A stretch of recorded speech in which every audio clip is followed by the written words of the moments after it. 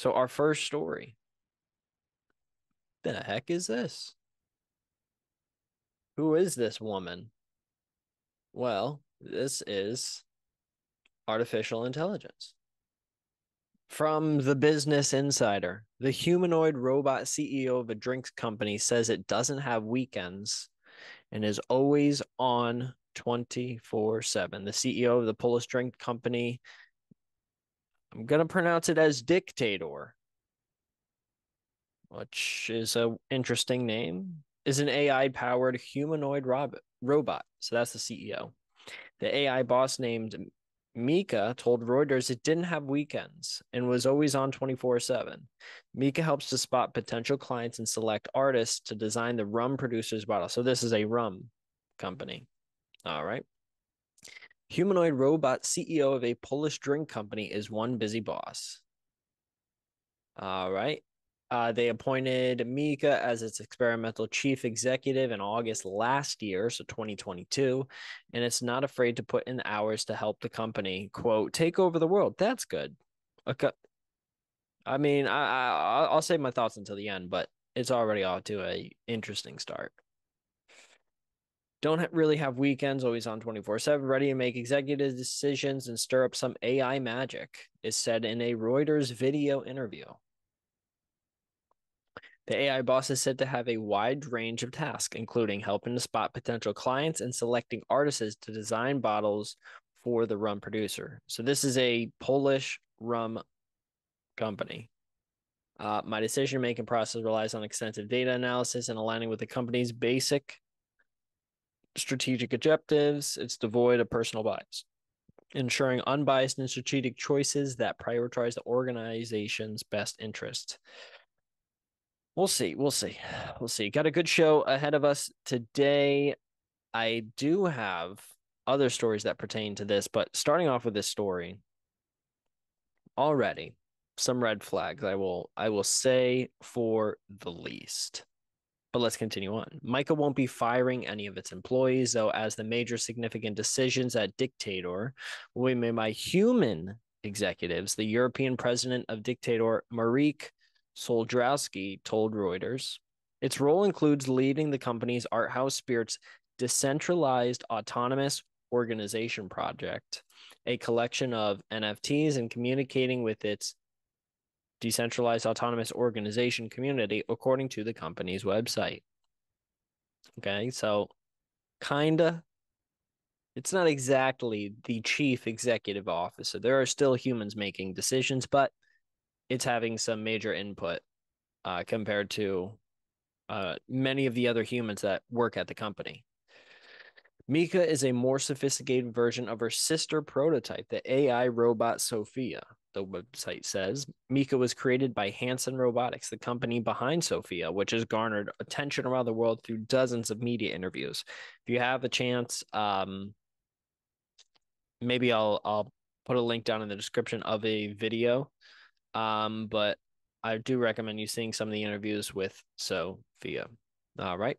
Going on, Dictator is not the first company to make a bot its CEO. Last year, a Chinese gaming firm appointed an AI-powered virtual humanoid robot named Tang Yu as the chief executive of a subsidiary.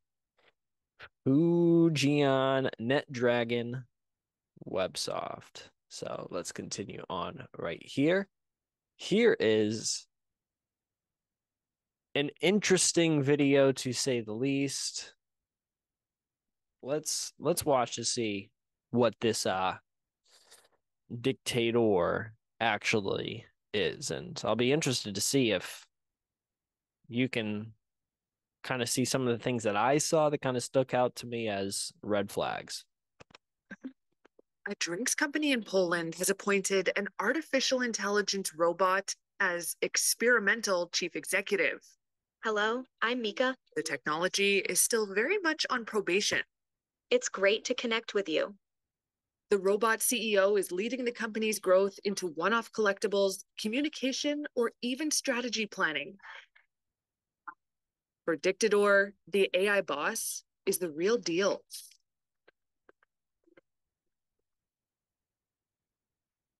Before her promotion, Dictador initially had Mika identifying potential clients, but now her duties have widened to tasks including choosing artists to design custom bottles.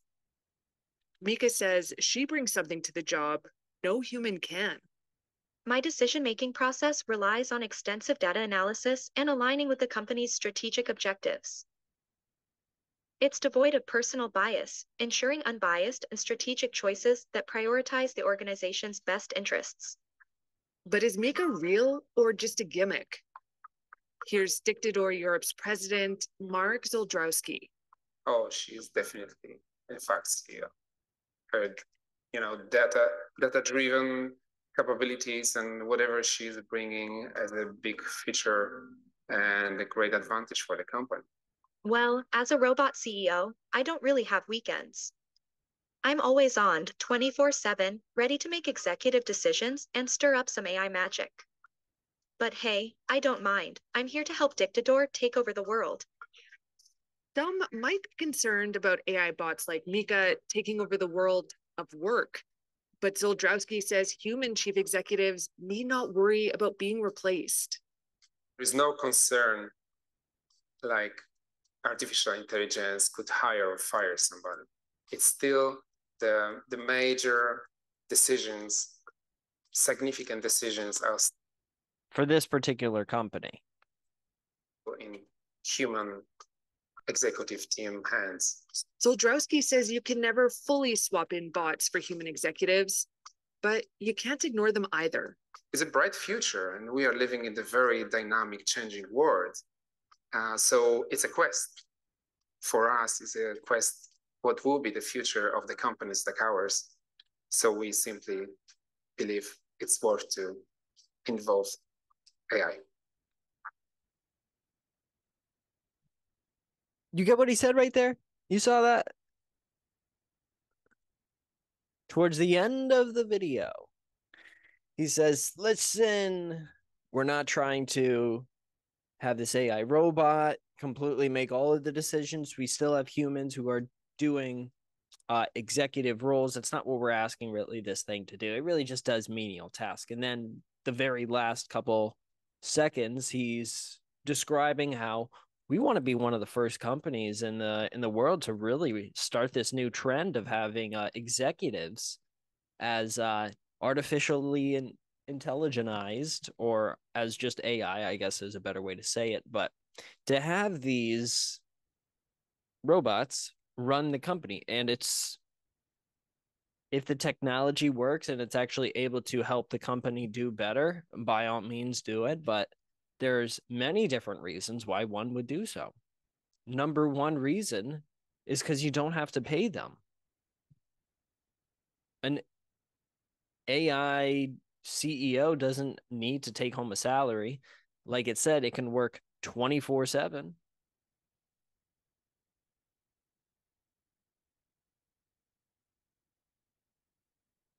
I don't know what the future holds, and I mean, I'm only 25. I hope to be doing this for a very long time, and I hope that AI turns out for the best. But when I see stuff like this, I feel like you have to be very cautious, because this can turn into something where it really spirals out of control. And I'll talk about later about how AI at this point is not perfect. It is not all good. There are some cons to it that are major and massive, and we do not have the ability to be 100% accurate when creating these artificially intelligentized, or however you say it, people. You're going to have somebody running a company, and we'll see later, there's a possibility that they will, for the good of the company, hide some things and rationalize it, because for this artificial intelligence model or this AI CEO, they've been programmed to, your number one duty is to maximize profits for the company. Your number one duty is to keep your costs as low and your income as high as possible in terms of the company. and do everything that you can to optimize the performance of the company. Sometimes that means that it looks like we accidentally did this one thing wrong, and if the government were to find out that we did it, we could get into some financial trouble. So it might actually be more beneficial for us not to disclose this information to the government, to actually hide it from the government, so that we are not caught in a position where they can fine us and they can take money from us. We have bad press about us, and ultimately just in some ways not be as good of a company in the future, or not be as productive as a company because we've been litigated against via the government or something because of a thing that an AI CEO puts under the rug.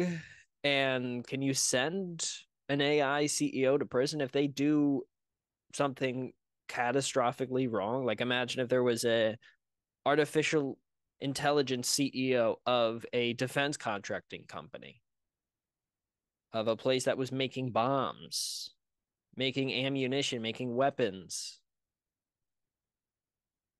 Then that CEO is going to have some real responsibility. And if they, I'm sorry, but my programming was not able to discover the fact that we were accidentally making way more deadly weapons than we had thought.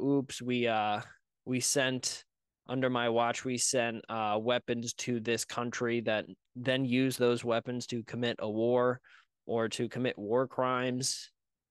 Oh, sorry, it was just the AI CEO. Nothing you can do. We'll shut down the AI CEO.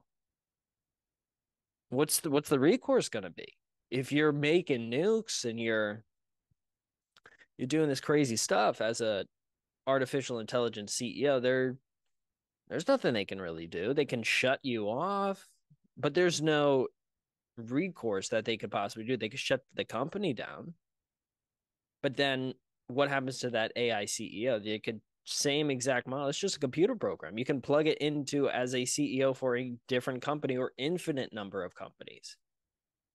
So there is a slippery slope when it comes to this artificial intelligence stuff. And I think it's very, very important for us to keep our eyes open to the fact that a lot of these companies are, and I don't fault them for it. If I was in their position, I'd do the exact same thing. If I can have a person who is an executive, those are going to be the highest earning people in the company. Those are going to be the people that make the most important decisions for that company. If I can automate that, where I don't have to worry about, oh crap, this guy's having some issues in his marriage. Potentially he might be not as productive at work, or maybe he's got some other interests that he's thinking about retiring in a couple of years, or wants to spend more time with his kids, so he's not as committed as work. With an AI model, you're not going to have that as an executive. Now, obviously with workers and stuff like that, we know how that could change, but particularly with executives, people that are making decisions to change the course of an entire company, which is much more impactful than, say, somebody on an assembly line or a truck driver who's just driving a single truck from one area to the next. And to take that job from a human doing that to a robot doing that, obviously for that truck driver is very, very destructive to them because it takes away their income. However, for the company, very beneficial. And it doesn't really make that much of a difference. But if we're talking about an executive, if you could replace a human executive with an AI one, I mean, there's so much more impact on the company that will have, as opposed to just one single truck being changed from a human driving it to some kind of robot. I mean, in terms of, if you want to talk about salary, you're sometimes looking at 10 to 100 times difference in income between those two positions. Plus with an executive, all the stock options that they'll get, all of the other financials, the bonuses at the end of the year, all of that stuff will not have to be paid out to artificial intelligence. Now companies can, if they decide, use that money and reinvest it into their company, or they can use that money to pay the people who are on the board or to pay the shareholders or however they want to divvy up that money. That is their prerogative. That is their right. It is their company. If they want to give it to the assembly line workers or they want to give it to the bottom rung of the people to give everybody a raise, they have that ability to do it. They also have the ability to, instead of taking that, let's say it's $2 million in salary that they would give to a board executive, to divvy that money up between the rest of the people on the board or the other executives. They have that right as well.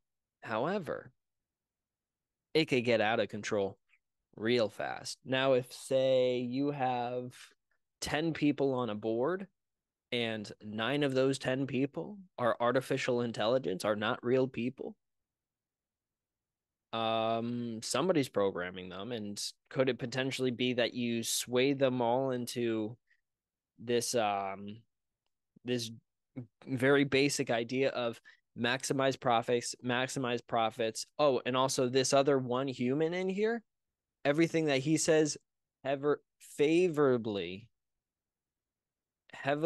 favorite what he is saying, or basically be very biased towards whatever this one human says. The rest of the AI models will do the same. Now, if you have an outside company who's doing this, maybe you won't run into that. But if it's the company, like in this example with, I'm gonna call it Dictator, because it's a little interesting because it's the bottom, but we're starting to get up that slope. We're starting to climb just a little bit, but things could go crazy real quick. But back to what I was talking about. 9 people or 9 AI executives and then 1 human. Yeah, obviously, if you have a third party company like we have here, you can have potentially I guess, diversion between any sort of biases that are getting programmed into this. But if it's the CEO of the company and he hires this third party and he says to them, hey, I'm going to pay you X amount of dollars. I need you to create 9 different AI executives, and I'm going to pay you extra if you have them have a bias towards whatever I say they also like. But their main priority is to maximize profits. That's not out of the realm, and also that's not something that I could not see happening very frequently. If I was a CEO of a company, I would want the other board members to agree with what I was saying, obviously for selfish reasons. But also because if you are the CEO, if you are the founder of the company, you're running the company, you have to have some sort of confidence in yourself that you've gotten the company to a specific point and you feel like you can get the job done and help the company grow and help the company do better. Why not have that programmed in? But it's just a slippery slope, and I'm really excited to show you kind of their website and then also show you some other stories. I mean, this is a rum company, so this isn't, I mean, they're making alcohol. But it is certainly the beginning of what I believe is a very slippery slope. Mika is a female, more advanced version of her sister prototype, Sophia. The first CEO female robot. I mean, it's not a fee. It's not. It's not. It's a robot. Come on. Will be a board member responsible for Art House Spirit's DAO project and communication with the DAO community on Dictator's behalf. I know that's not how you pronounce it, but that's how I'm pronouncing it. A contract with the world's first ever AI CEO robot was signed on 30th of August, launching her official career in Dictator on September 1st, 2022. All right, they bum. Yeah. According to Dana, in Malibu, California, the brand is on a roll.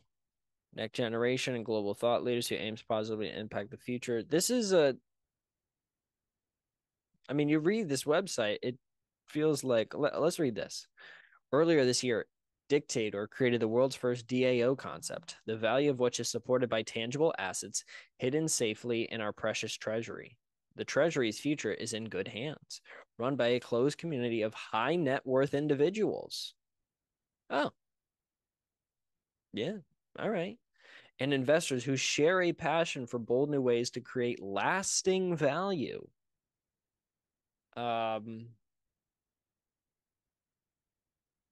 So there's assets in this treasury, and the treasury, you gotta believe that this treasury's all up to snuff. This treasury is amazing, dude. It's run by a closed community, not an open one. We don't have any outside people giving their thoughts and opinions or anything like that. And they're high net worth individuals. Obviously, that means that they're qualified for the jobs, right? They got a lot of money. And investors who share a passion for a bold new way to create lasting value, not just instant, but lasting value as well. This sounds amazing. It does not sound like there is any confusion here about what the actual idea behind this is. This is a rum and spirits company. I mean, let's keep that in mind. Central part of the DAO is its unique treasury worth over 50 million United States dollars, consisting of an exclusive collection of the world's oldest and rarest rums. Extra value is brought to the community by its members, the exclusive access to VIPs and extraordinary activities that money can't buy. Although in order to get those activities, you need money. One of these being the unprecedented ability of the Art House Spirits DAO community to meet and hang out with Mika. Oh, hang out with her. Amazing. Yeah, so I just feel very uneasy about this particular one. I don't know. I don't know what to feel. This seems weird, and